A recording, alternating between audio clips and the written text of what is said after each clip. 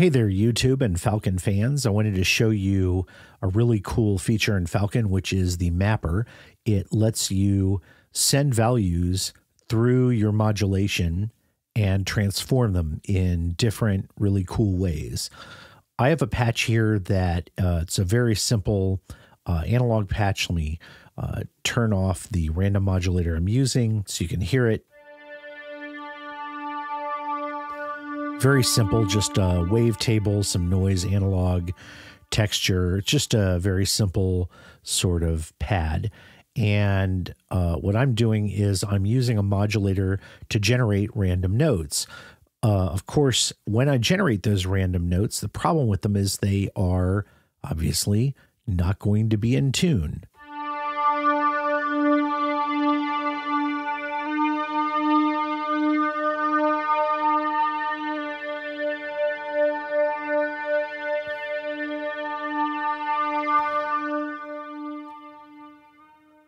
So this modulation is happening basically over one semitone, and so you're hearing these various microtunings within one semitone of range around that C.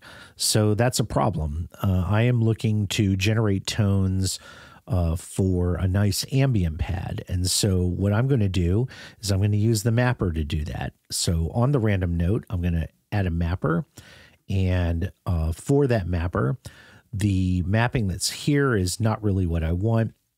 This is basically going to give me a large set of tones.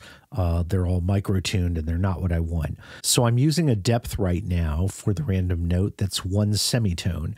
And so basically what I can do is I can multiply the range in order to use that semitone as the parts of an octave. So in other words, if my range goes from -12 to 12, I am now multiplying the randomness over an octave down or up from where I'm playing right now.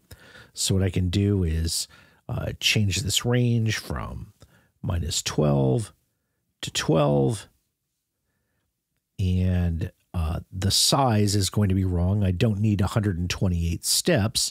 I can use fewer steps. What I'm going to do is I'm going to use a range. For example, I could use a size of 3, and I'm going to turn off the interpolation, turn on the integer output, and change the vertical snap so that the vertical snap also has 12 steps, and I'm going to turn that on. And so, for example, with 3 steps, I could choose 12, 0, sorry, -12, 0, and 12. And now my randomness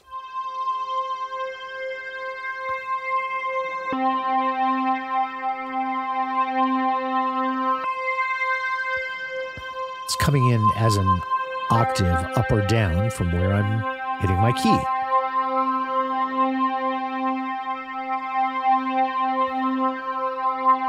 Of course, the randomness isn't always going to trigger the lower octave, as you can see there, but it will happen properly. So I could use this same technique to map a scale that I like. And so what I'm going to do is I'm going to load a mapper that I've already created for an ambient minor and open that. And you'll see basically I've got 11 steps here. So starting from the octave below, if I hit a C, this is a C. 12 steps down, 9 steps down would be an E flat. So C, E flat, G, G flat, B flat, C, and then again, E flat, G, G flat, B flat, C. And now when I hit this key, I'm going to get tones that are in this nice kind of ambient scale that I like.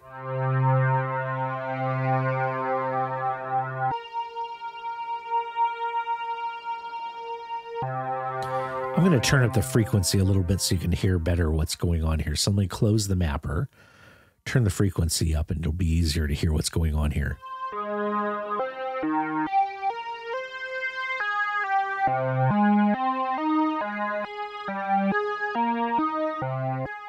Great.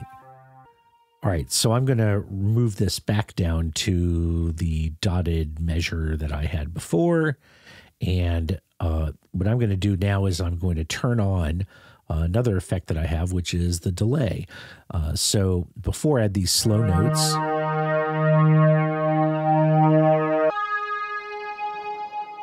all right, that's great, but it's not going to sound very good in an ambient piece. So I'm going to turn on the diffuse delay. I'm going to hold this key down.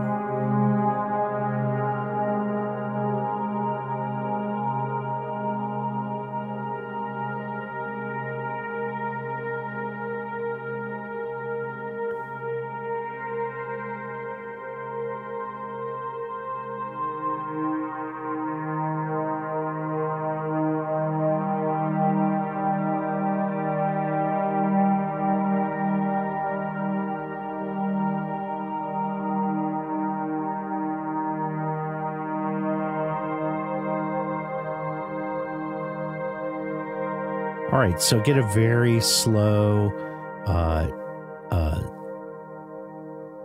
kind of pad that sounds actually really nice. Should be a good bed for another piece of music. If for some reason I want to change the density of the notes, I could turn this frequency up. Maybe not quite so high. There we go.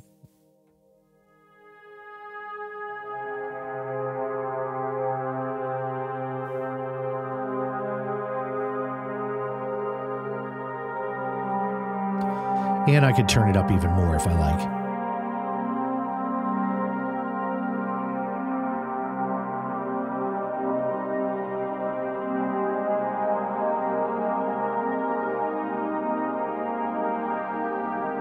And hopefully you can hear that those notes are getting more dense if I turn the frequency up like that. So hopefully this gives you a couple hints on what to do. I'm going to include a set of mappers in the notes below this video, so you can click on the link and download these mappers for use in your own UVI Falcon. And I hope that this gives you some ideas for what you might like to create, and that you share whatever that is with the world. So until then, have fun with Falcon, and I'll see you next time.